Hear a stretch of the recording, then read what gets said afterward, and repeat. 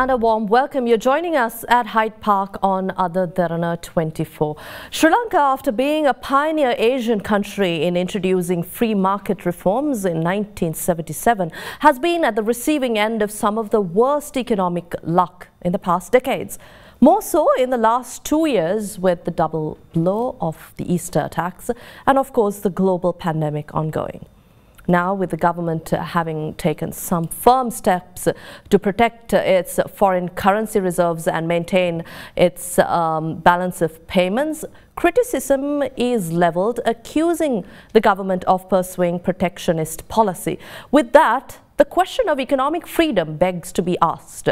A country that previously ranked 83rd out of 162 countries, whether Sri Lanka is on the right course to a possible recovery, considering its current trajectory. Well, to discuss all this, I've based today's program on a policy paper developed by Professor Sirimal Abeyratne, the head of the Department of Economics of the University of Colombo. A warm welcome to you. Thank you. And the policy paper, Sri Lanka's Economic Freedom, will also be discussed with perspectives from Dr. Sarath Rajapatirana, head of academic program for Advocata Institute. Thank you. A warm welcome. Thank you for being here. And we also have Dr. Nishan de Mel, Executive Director for Verité Research, who will also share with us their findings, their research so far. Thank you very much. Thank you for being here. Let me start off talking to Professor Sirimal Abeyratne. Sri Lanka's economic freedom. Your policy paper analyzes Sri Lanka's economic freedom up until 2018. Since 1977. If you can explain to us at the onset what the basis for this is. Yeah, we rhetorically say that Sri Lanka is a market economy, and we have established market economy in 1977 with policy reforms towards trade liberalization and so on. But I believe that large part of the reforms that would have otherwise done to complement this market economy reform have not yet been addressed. In fact, Economic Freedom Index reflects all these things, and on the request of Frederick Newman Foundation of Sri Lanka, and the Frederick Newman Foundation has been here in Sri Lanka operating in the areas of various development projects.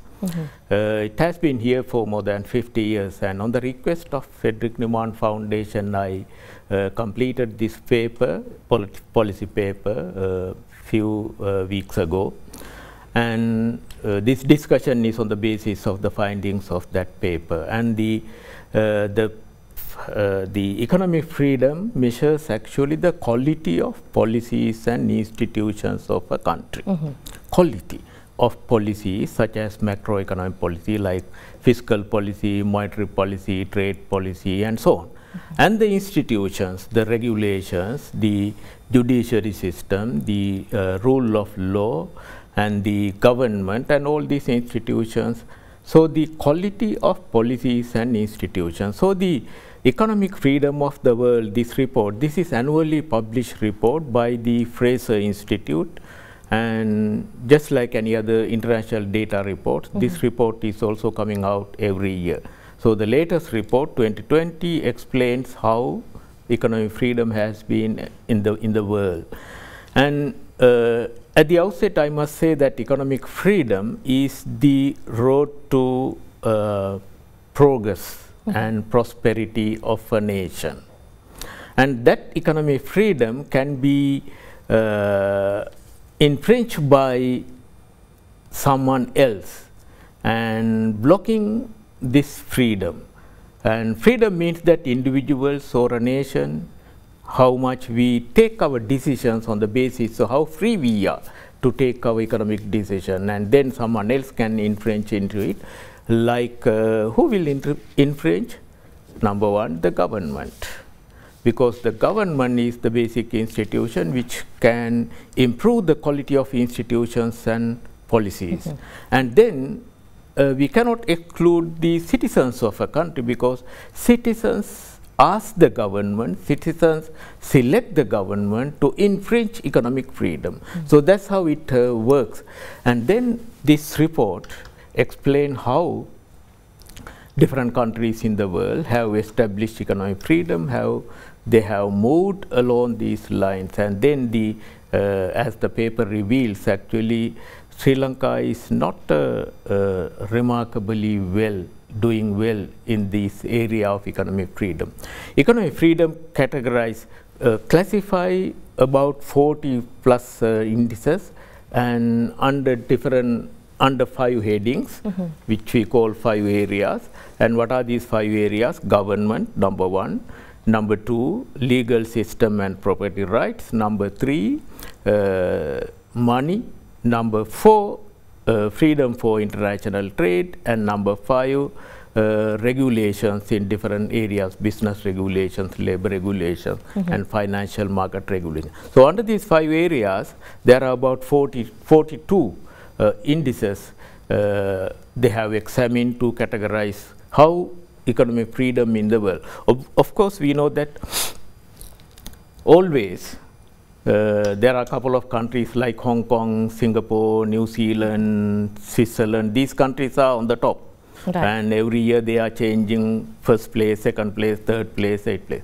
Sri Lankan place is actually, according to the report, out of 162 countries, 83rd place. That was in 2018. 2018. Okay. And where we have done well and where we haven't done well, actually it is critically important at this moment to say that a couple of words about these 5 areas where Sri Lanka have done. I would like to touch on that further going forward, where we have done well, where we have actually, where we need improvement in these 5 areas that you speak of. But before that, I'd like to turn to Dr. Rajapatirana. In your view, where does Sri Lanka stand? How concerning is the question of economic freedom of Sri Lanka when we speak in not just the current context, but policies that we have adopted for decades in Sri Lanka? Yeah, so let me start where Dr. Sirimal has ended. 77, we had one of the, as you point out, one of the second developing country in the world to undertake reform of the economic reforms, widespread economic reforms, and that after Chile we were in 1977. But you know, we could not complete it. It didn't go far enough in my judgment. That is that we did very well on trade, we did very well on running the macroeconomics at the beginning, but it faltered as we proceeded. And one of the reasons why we did not hold on to the reform program, because there were other things interfering. For example, we started Mahaweli. Mahaweli took a lot of attention of the government and also had a very huge demand on the government of expenditures. So while we are trying to improve the tradable sector, that is exports and imports, import substitution, Mahaweli intervened in this sense that the government had to spend a lot of money, and particularly these expenditures on the economy were more on non-tradable goods, so it appreciated the exchange rate. So on the one hand, we were promoting the export sector, the tradable sector. On the other hand, we were doing something that to an extent negated what we were trying to do. Later it came to be called the Dutch disease.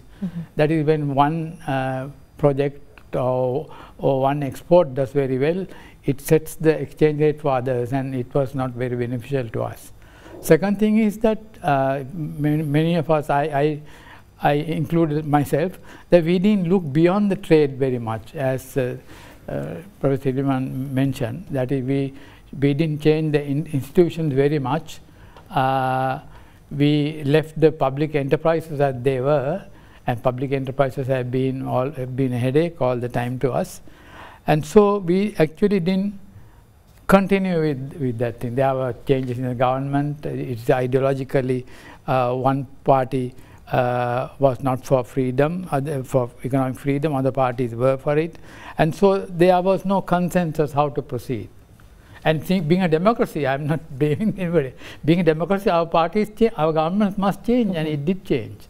So the enthusiasm that one part of the government or one government had did not carry to the next stage. So that is one of the problems that we had. Policy consistency. We speak about changes of government, decades of government change, yet we speak about the same problems within society. I'd like to turn to Dr. Nishan de Mel. You, Verité research, you all do a lot of research also, but if you can explain to the general public, in layman's term, why economic freedom is so important, why we speak of this. And for a country as Sri Lanka, obviously we have to adopt our own policies, but what we failed is to have consistency in our policy. So how this has affected Sri Lanka's way forward? Thank you, Indeewari. Thank you for DERANA Hydepark for hosting us, for Frederick Naumann Foundation, I think, for supporting this event.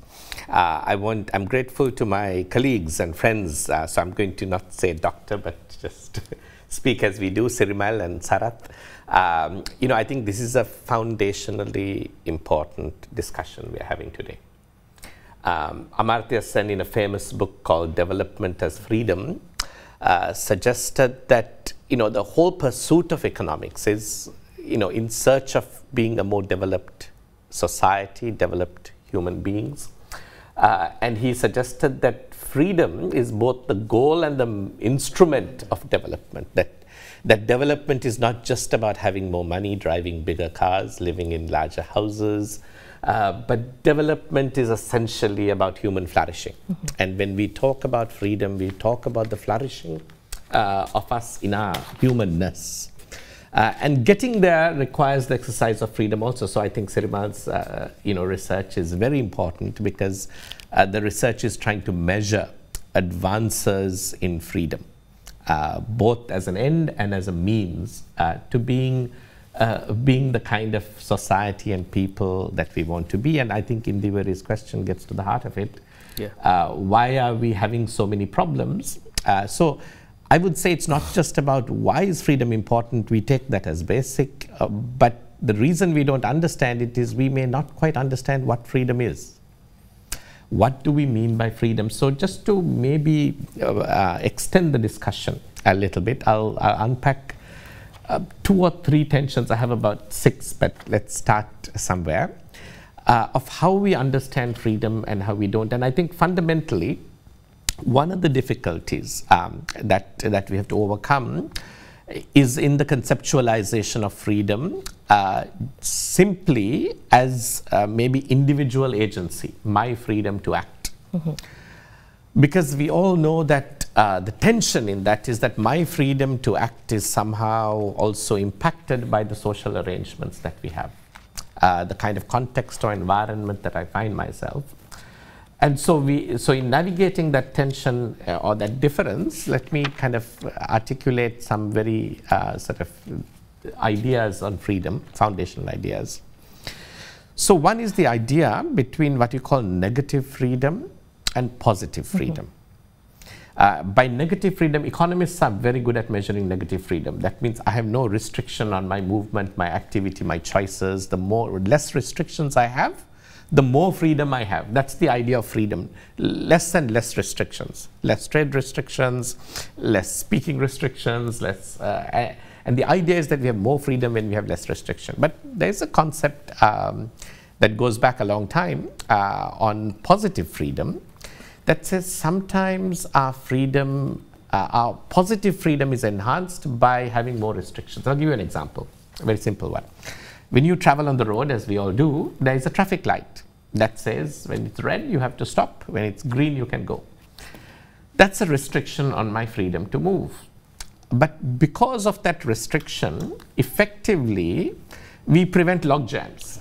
Otherwise, at an intersection, everybody comes at the same time, nobody moves.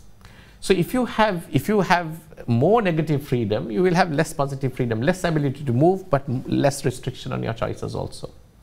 Sometimes adding a restriction on your choices which is increasing negative freedom, adds positive freedom. You actually get to move, which is the ultimate freedom that you want. This comes at a very human level. People are not always masters of themselves. If you are addicted to drugs, let's say, or even smoking, sometimes the best answer is to get you into a rehabilitation camp where you have no choice but to follow a regimen. You get less freedom for a period, but end up with more positive freedom. You're not addicted, you're better off. So I think that tension is very important. The other way that we translate it in a lot of economic discussions is this between less government, right? Minimum government, that the less government you have, the better off you are. But at the same time, economists have argued from day one that markets don't exist in the state of nature. They're artificial things. They need government regulation. You need to ensure information. You need to ensure competition, without which markets don't operate. Adam Smith's famous idea of, that we get our dinner not from the benevolence of the butcher, the brewer, or the baker, but from their regard to their private interest. Therefore, we don't need to actually control them very much, but it requires competition. And competition is not something that happens automatically. So how do you have maximum governance for freedom, which is even while you have maybe less government? I'll give you an example. I mean, today there's a controversy about the Public Utilities Commission. I was a member, and one of the I think concerns that government and others have is these regulatory bodies. They're a nuisance. They cause problems and questions and delays. Let's get rid of them. But a commission like the Public Utilities Commission protects the freedom of Sri Lankan people not to end up paying the highest cost, one of the highest costs for electricity that you have in Asia, which is what we have in an unregulated environment. We created an energy system freely. I'd like to explore this discussion further after this short break to talk about how we can maximize governance while we also ensure economic freedom. Do stay with us at Hydepark on AdaDerana24.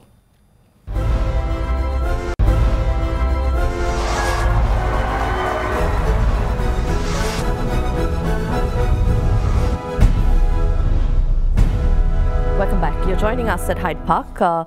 Professor Sirimal Abeyratne, back to you.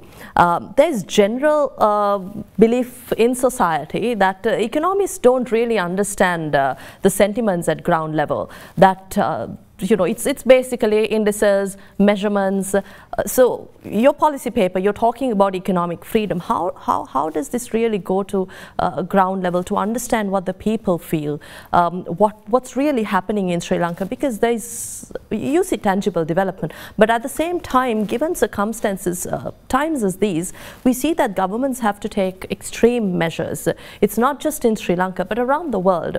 So how do you balance this out in your findings? Yes, a very important question, Indeewari, and also Nishan, I think, gave a very good start to introduce the concept of economic freedom now.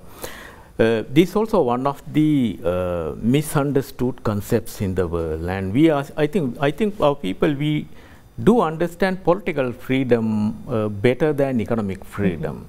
But look at Singapore, country like that, and which has been always somewhere on the top, among the top 5 countries with highest economic freedom. But somebody can say that Singapore does not have freedom for people's movement, and is highly regulated country. So how come Singapore has been regarded as the country with the highest economic freedom?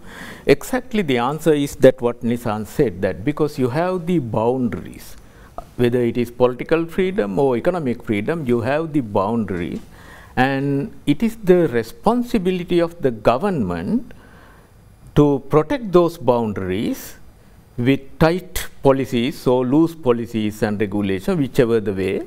And so the way that the government protects these boundaries actually infringe, they damage our economic freedom. That's what it is. It means actually, it's not that there is no government and market is the one which is controlling everything. There is no system as such.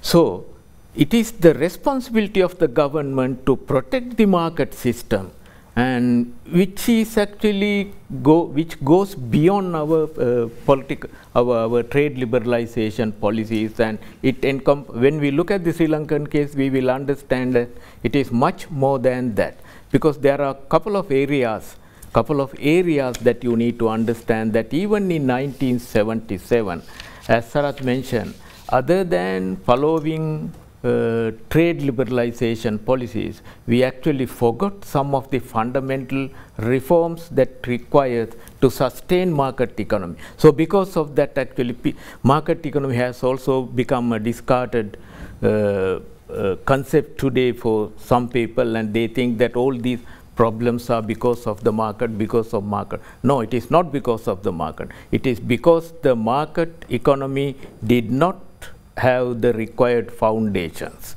I can explain them by using the Sri Lankan case and by using the outcome of the policy paper as well.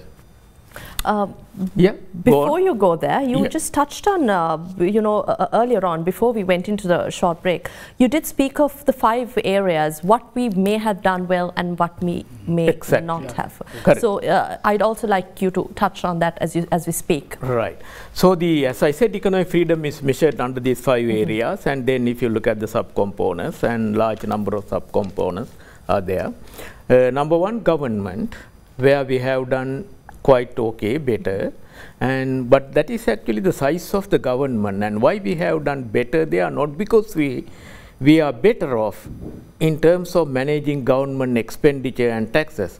Of course, our tax system, if we look at our direct marginal taxes, income taxes, the ratios are quite lower compared to many other countries. That is one positive area that we have. But other than that, the government revenue is quite low, about 12–13% of GDP, so that the government is restricted by that for spending on private consumption and private investment. So that is why when we dig deeper into that area, it is not a positive achievement actually, it reflects the inefficiency of our taxation system. Number 2, legal system. This is the area out of those 5 areas where Sri Lanka has the poorest score in economic freedom, legal system, the rule of law. Throughout our history, starting from 1977 policy reform, I must say that market economy, the foundation of the open economy, is actually the rule of law.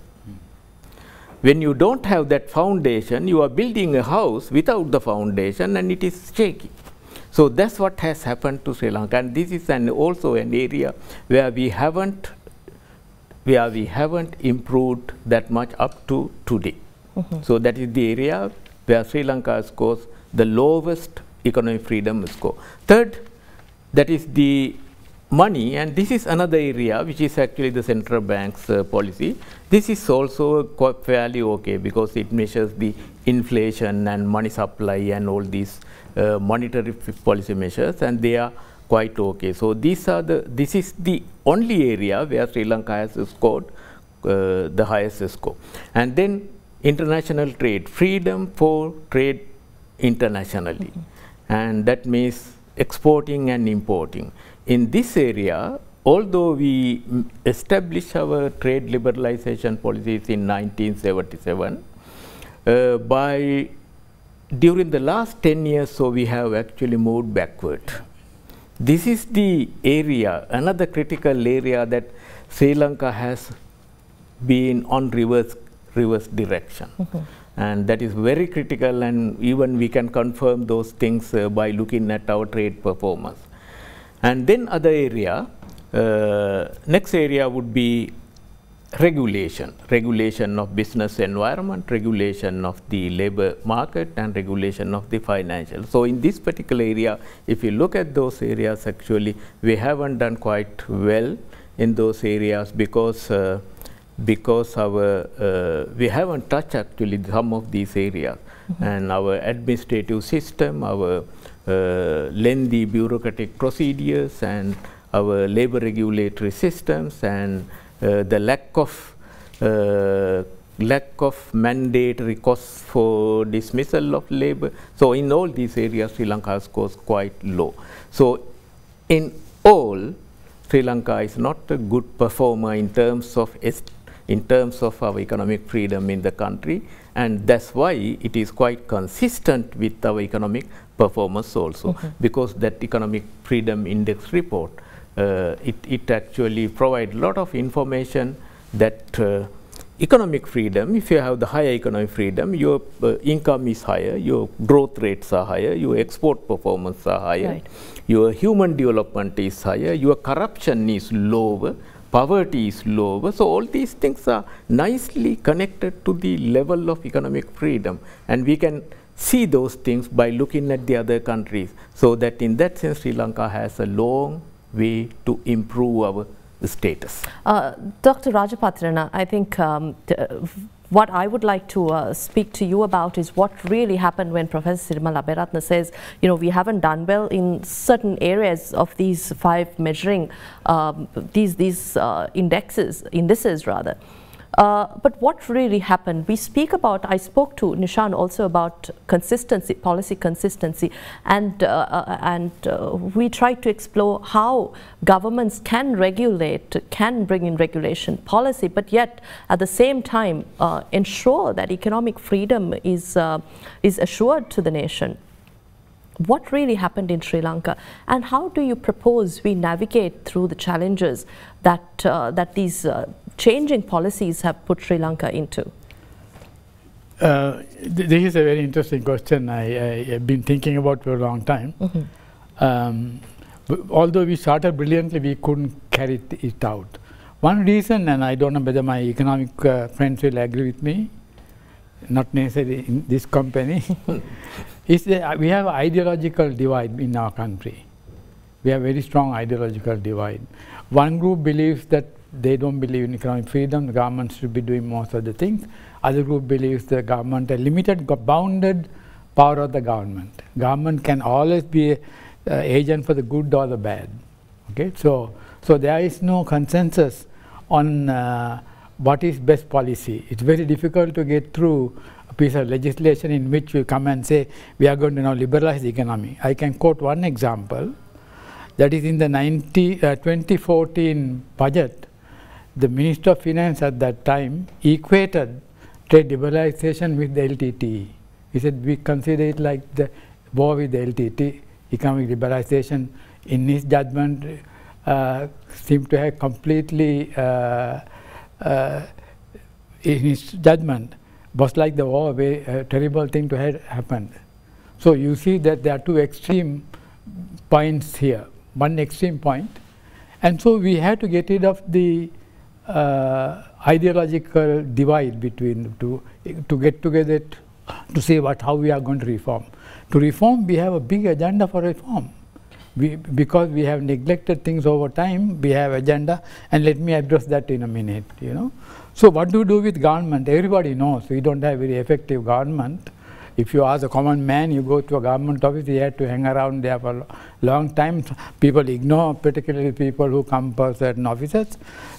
Government is not functioning well.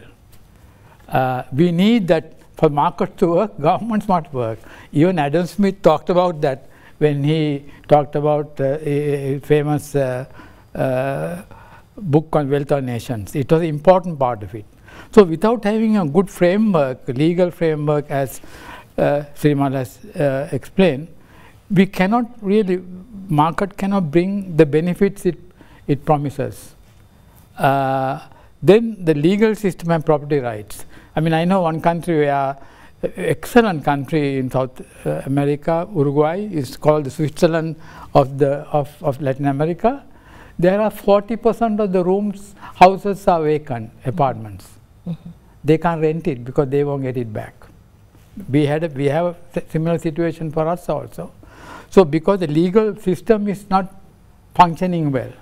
So what happens is that there are 40% in Montevideo, their capital, 40% of the apartments are never occupied. So people who own those things cannot get a rent on it. Most of the young people have now gone to Canada. So you see, so that if we didn't work out the system, had these if we had filled those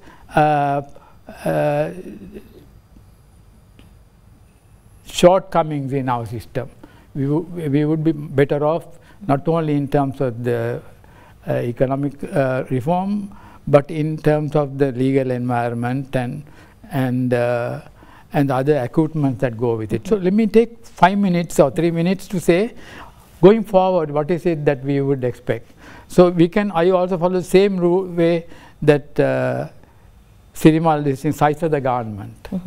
Size of the government, some people will say, is large in terms of public expenditure is very large, because the argument that most of the expenditure which is not supportive of a particular project or particular thing is competing with the private sector. Sometimes macroeconomists call it sort of a crowding out the private sector on the one hand. Legal system, as we heard, has a lot to reform, so that people can do transactions safely and be confident that you get paid for what you have done. People can collect rents. Sound money, yes, we have done well, but the point is that if we continue in the future with large fiscal deficit, we are going to lose that. So we are in danger if we cannot control the expenditure on our side, because revenue is already very low. We are going to have a situation where the sound money, where we had better scores than many other countries, may disappoint us. International trade, there is not very free international trade. We have now reintroduced banning certain items, and unpredictably. So if you are a businessman, you want to get into a certain area, then you cannot be sure with you the same estimate that you made about what you can sell and buy will continue into the future.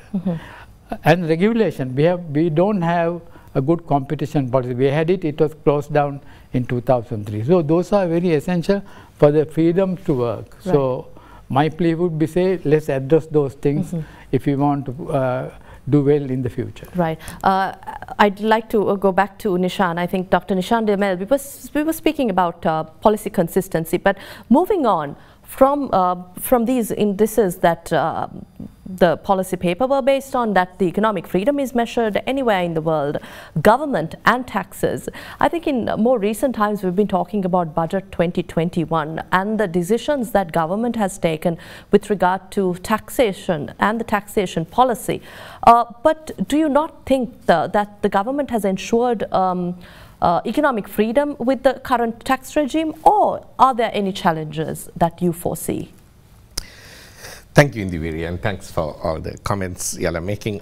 I think Sirimal made this very interesting point about how reduced taxation increases economic freedom. But at the same time, he pointed out how Singapore has a lot of economic freedom, but higher taxation, right? If you know. Why is that? So that brings me to my third tension, perhaps. So I said the first tension was between negative freedom and positive freedom. The other between minimum government and maximum governance, which Sarath also touched on, competition being critical, so that the market is playing fair. And I think Sirimal also said it. A market that doesn't play like an economist thinks a market should play is not really a market, not a free market.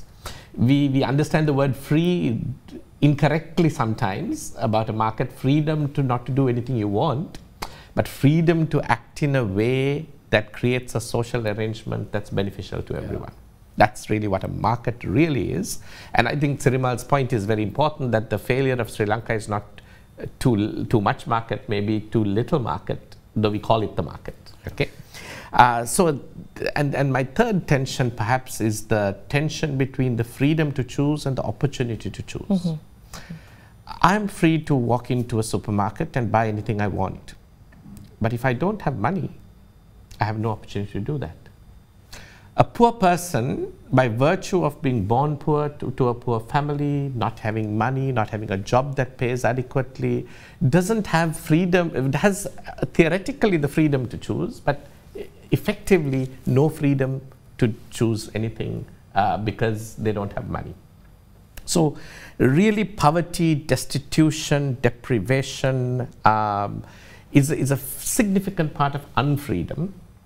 And the way countries like Singapore fix that problem is by very strong social protection mechanisms. Now, Sri Lanka has a foundation of social protection, free education, free healthcare. We need perhaps to expand that to other kinds of universal benefits. But the problem with the tax reduction, coming to Indeewari's question, and the way we are handling it is we are thinking that reducing taxes can somehow make the economy better, and that it is by itself a sign of more freedom. But if that takes away money that the government can use to protect the vulnerable, to protect the poor, to uplift social services, then actually we are generating unfreedom.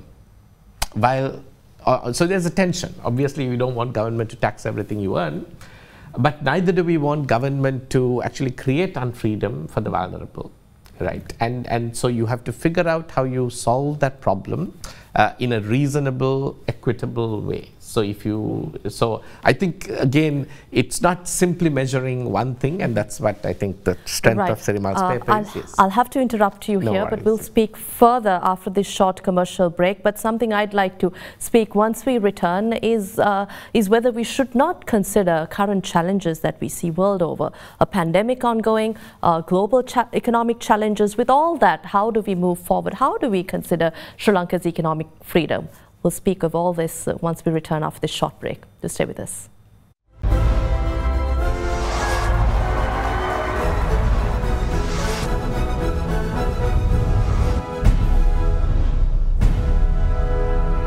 Welcome back. You're joining us at Hyde Park. We were talking about economic freedom, liberty, and how people can ensure that they are free to take economic actions. But I'd like to move to talk to Dr. Rajapatirana. I did mention that we have to consider the current pandemic, the challenges posed by the ongoing threats, the constraints, obstructions of the ongoing pandemic, because this is not just a challenge that Sri Lanka faces, but world over we see economies struggling to manage to come out of the threats posed by the ongoing pandemic, whether it's trade, whether it's travel, whether it's continuing the economy. So given that situation, we see the government taking certain measures to restrict imports, to bring down taxes, to relieve the people, of course, but at the same time there are certain other measures also which are criticized by the government, by certain parties. So why I like to talk about the criticism is because you spoke about trade liberalization and why certain measures that we've taken throughout have not turned out well for the sustainability of the economy, to ensure that economic freedom that we speak about today is ensured.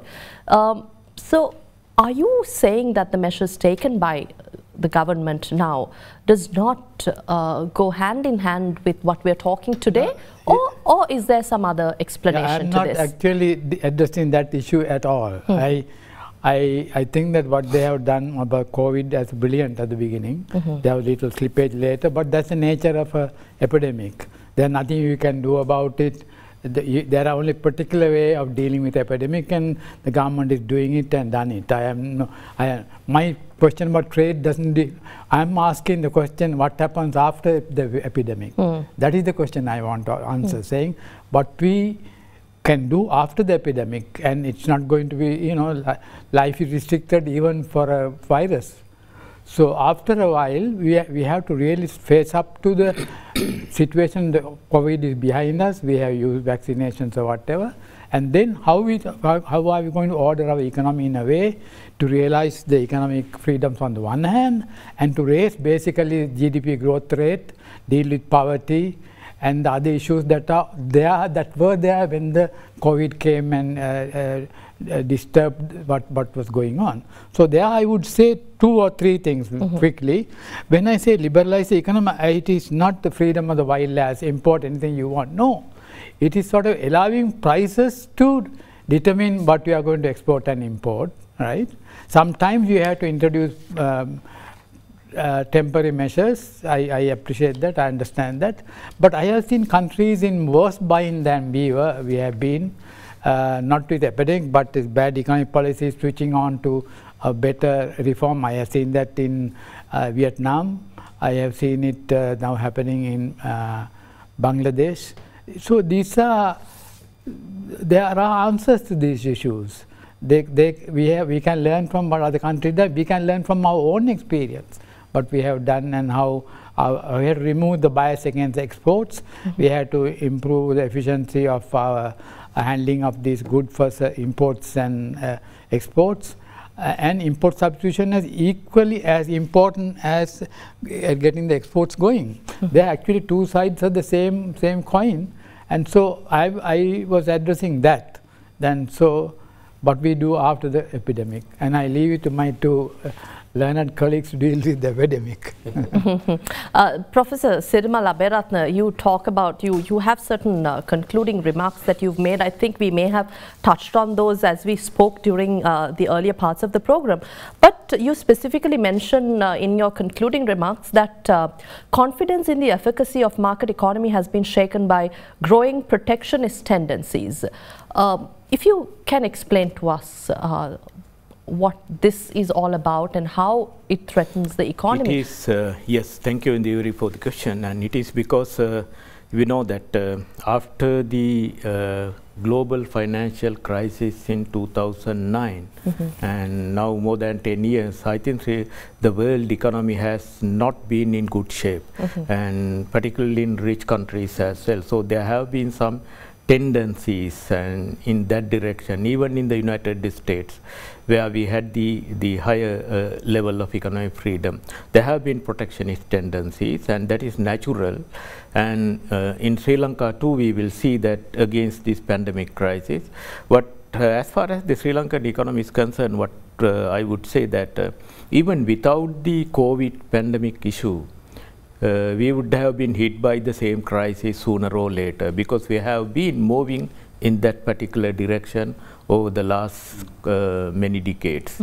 And so that is not a surprising thing that we are where we are today with downgraded rating and import controls and government expenditure problem and also money printing, all these things. And they were actually the crisis responses to the crisis situation. But what I am worried now is we understand by looking at the policy paper, because we saw that where the weak areas of this economy, where we have to make the improvements. But the COVID crisis also gives us a right opportunity, and we are famous for missing the opportunities throughout our history.